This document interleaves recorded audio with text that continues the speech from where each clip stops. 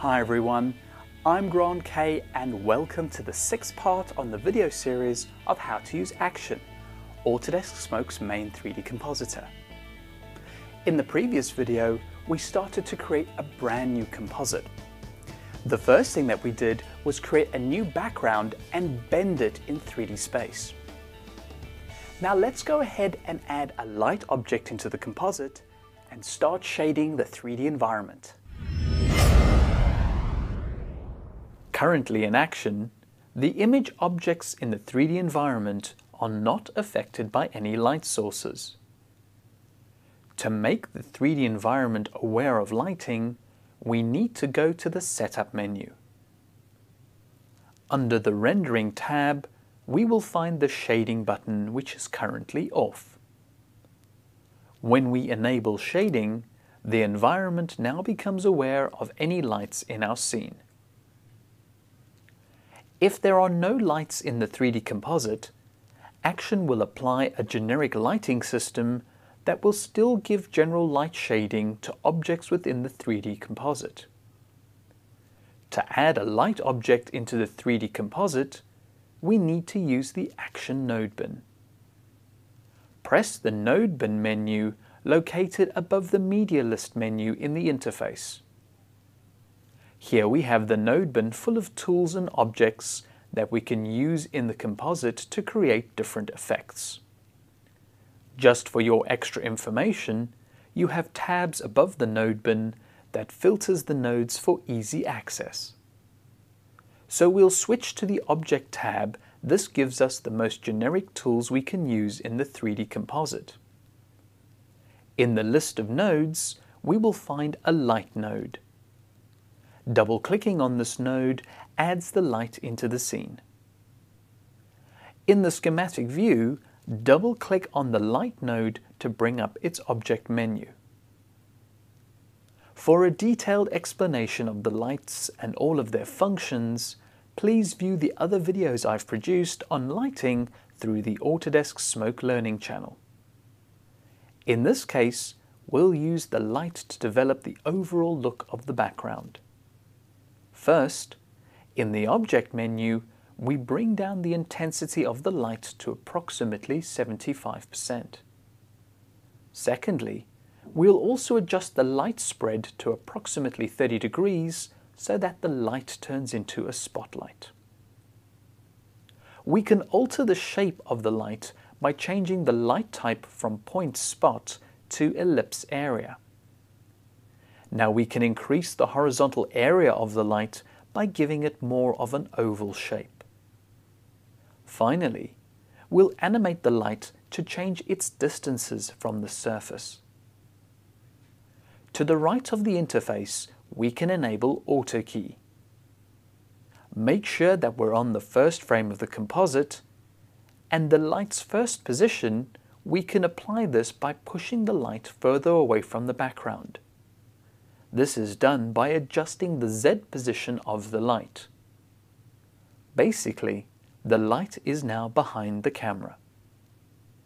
Now going to the last frame of the composite, we can reposition the light so that it moves closer to the background, and this ultimately affects the shading.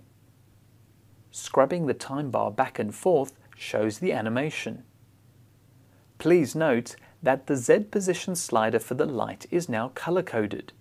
This indicates animation on the channel. A yellow line indicates a keyframe at the current frame. A blue line indicates animation, but we're not currently on a keyframe at the current frame.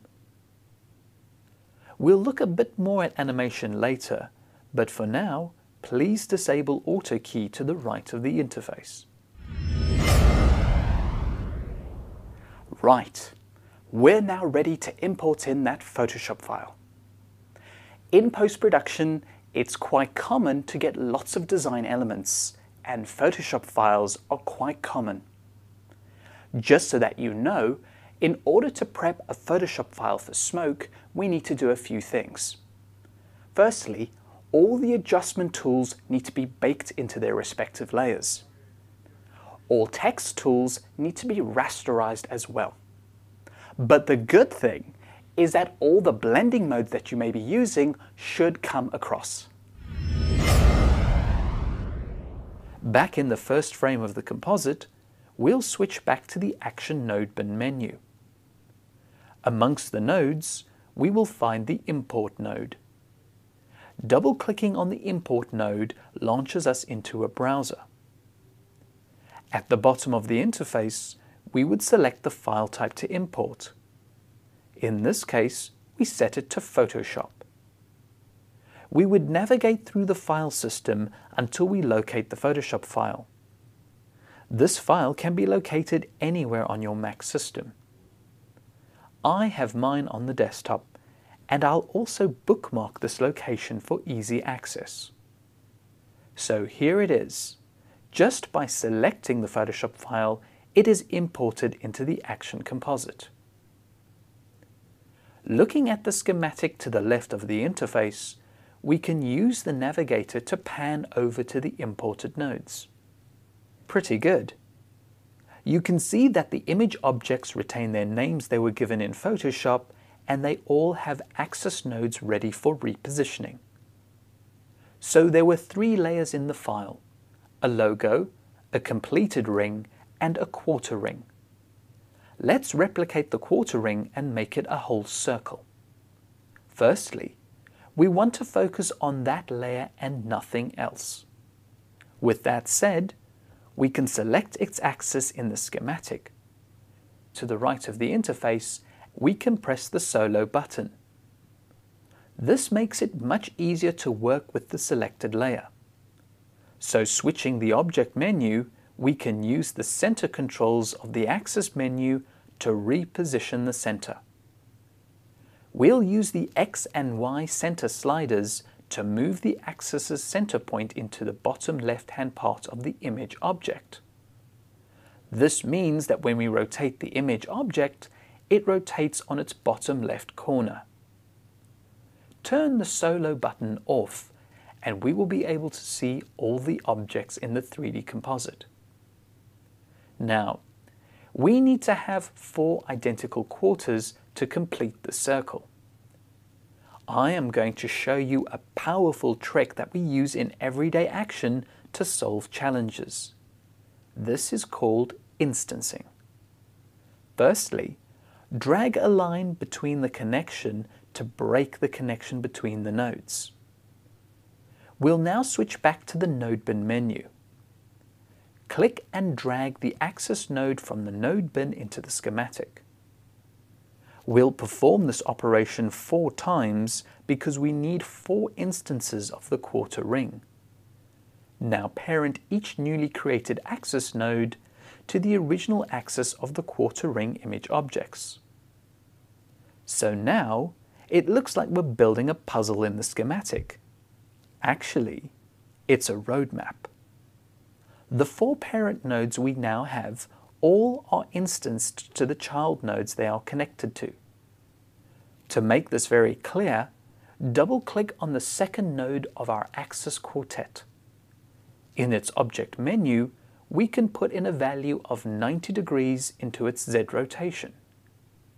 Select the third node in the schematic view, and we'll adjust the Z rotation to 180 degrees. Finally, we'll select the 4th node in the schematic and set its Z rotation to 270 degrees. So each duplicated instance of the quarter ring is rotated by 90 degrees, and this creates a completed circle. Any changes made to the parent axis below will update in every instance. Any changes to the parent nodes will affect only the individual instance depending on how they have been connected. Instancing axis nodes is great for versioning and replicating. However, if you'd like to have a different image in each of the quarter rings, you will need to use separate image objects. In the next video, we'll be looking at axis parenting, 3D positioning, focused lighting, and more animation. If you'd like to know any more information about Autodesk Smoke, or you'd like to download the free 30-day trial copy, just go to autodesk.com/Smoke for Mac. Thanks for watching, and I'll see you again in part 7.